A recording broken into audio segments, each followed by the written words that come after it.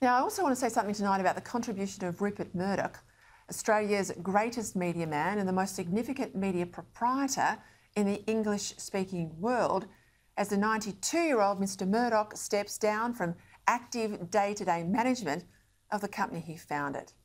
And I say founded because while he inherited the newspaper gene from his father, the legendary Sir Keith Murdoch, the famous Gallipoli war correspondent, the global empire that is News Corp today is the life's work of Rupert Murdoch and will now, as announced today, also be taken on by his own son, Lachlan.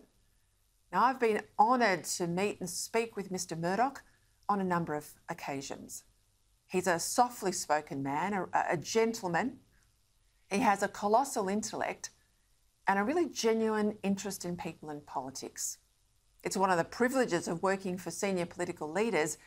You get to meet extraordinary people who shape history. And shape history he has.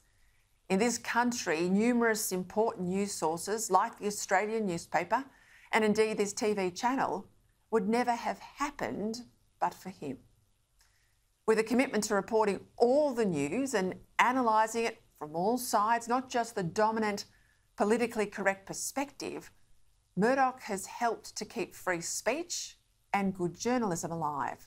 Indeed, in his statement today, his parting words as he passed the baton to his son were about protecting freedom of speech and freedom of thought. Now, on the left, he's got his critics. I mean, don't we all? Anyone who's any good has their critics.